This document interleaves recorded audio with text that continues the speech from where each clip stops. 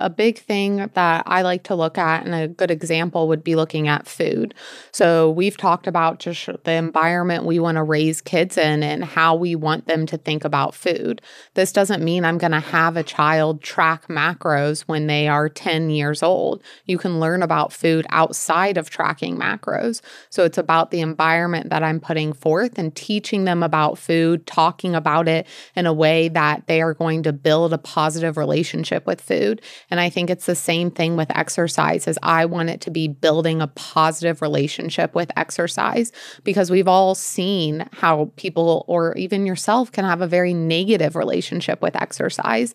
And so my biggest thing as far as pre-adolescent and adolescent kids would just be building an environment and a conversation for them to understand why they're doing it and the benefits of doing it, and finding what is going to be fun for them. Because I mean, I know even between like our siblings, we are very different from our siblings. And it's like something that I would have enjoyed at that time versus them enjoying at that time. I wouldn't want to squeeze someone into a box, but I would want to give them the option to be able to explore different boxes, so to speak, of what movement or what play looks like. And then I think it's also great if you are active yourself, of being able to bring your kids along and to have them see you and use you as an influence. And that's really important, especially like when we talk with clients.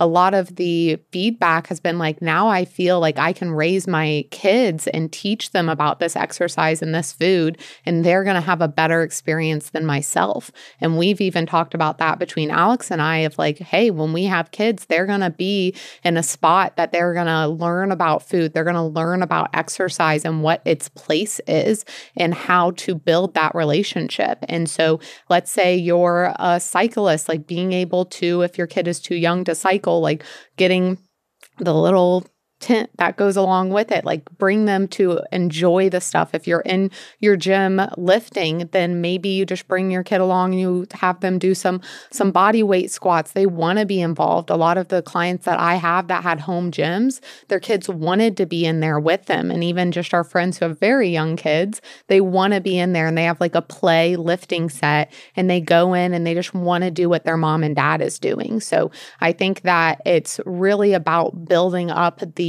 conversation and letting them learn about what they're doing. And then as they come into that adolescence, of being able to structure what's going to be best. Because I know that for myself, I've talked about like, I wish I had the coordination. I wish I had the muscle. I wish I had the body ability that I have now when I was in high school, because I feel like I could be so much better at the sports that I did. And at that time, I didn't have the expert guidance like you guys did, of having Josh and having someone who was very committed and very knowledgeable about what was going on. I had people that meant well, but didn't have the background to really teach me how to utilize my body.